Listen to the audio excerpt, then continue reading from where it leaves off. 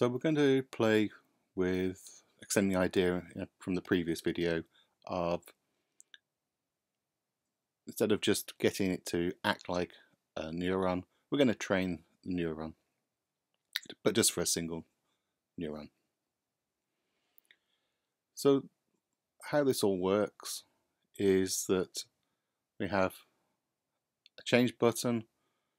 We don't need it, it's just an input just to say click, get on with it.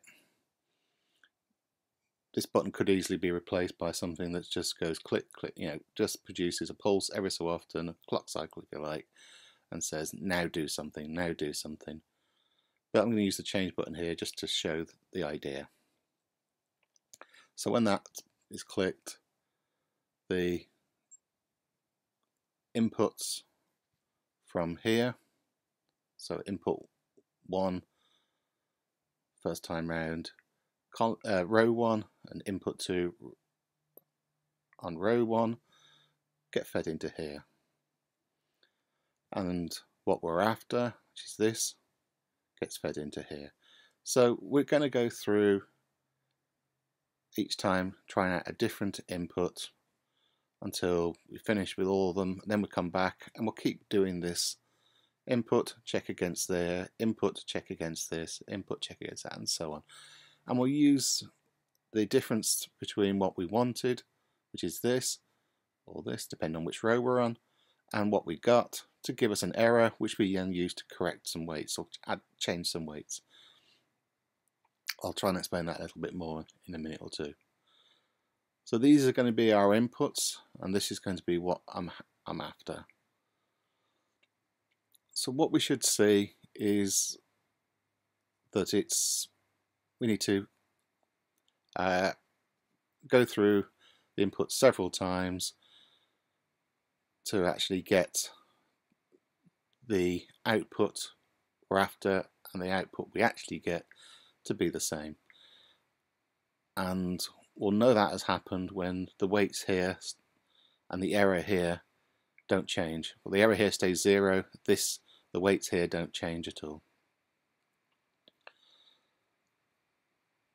Central to this is the neuron itself. This section here is the neuron in action. Put the inputs in with the weights, get a 1 or a 0 out, depending on whether the weighted sum is greater or equal to 0, giving us a 1 out, otherwise 0. But also we've got these things here, which is, alright, we've done that bit, we've got an output. Now we're going to compare that output, which is number 1 here, with what we wanted, and that gives us an error. We use the error along with a learning rate, or learning coefficient, which is just says we're not going to use all the error, we're going to use a proportion of it. I've initially set it to 0.7, but it doesn't have to be. Times the actual input that we used. Multiply those together, add those to the weight. So this will be weight 1, weight 2, and the bias. In this case, we'll be using the input from weight 2, this one here. And then we'll keep doing these. These give us new weights. We then change our new weights. We'll change our old weights to our new weights.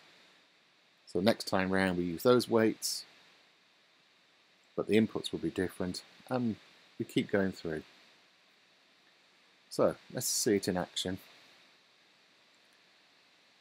So I'm going to be doing the AND gate here.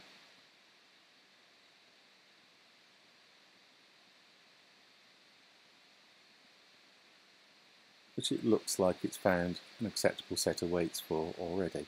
So let's just try a different set of weights. I'm just going to set them all to 0.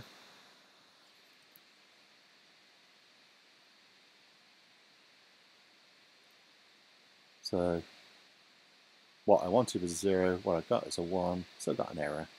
We use that error to change the weights. So you can see the weights are changing over here as I click through here.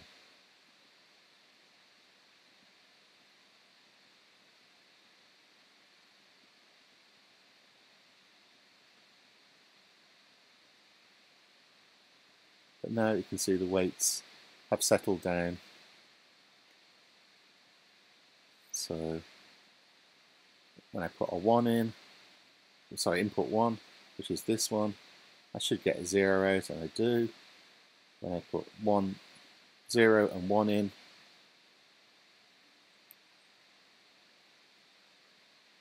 I get a 0 out.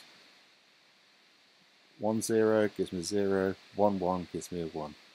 Okay, so I can choose any kind of weights that I wanted. Make them negative. Or 0, it's up to us. They could be randomly produced.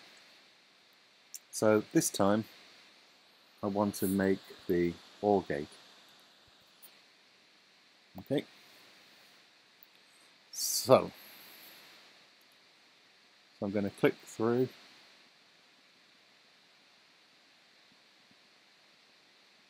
And it looks like we're there.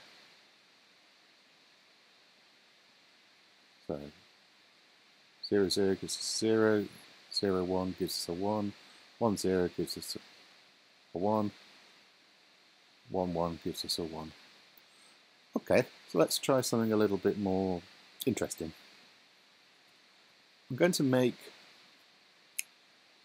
not input 2, so this one should have no effect at all, so this input 1. So it helps to choose the right numbers. So I'm going to make it so that whenever input 2 values are 0, we get a 1. When it's a 1, we get a 0, and so on. Okay, so let's play with that.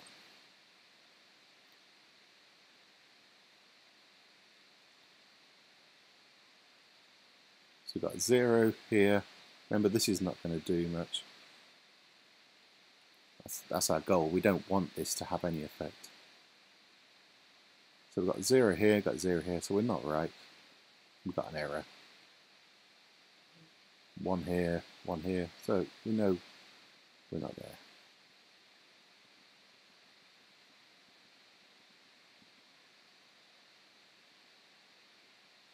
But now,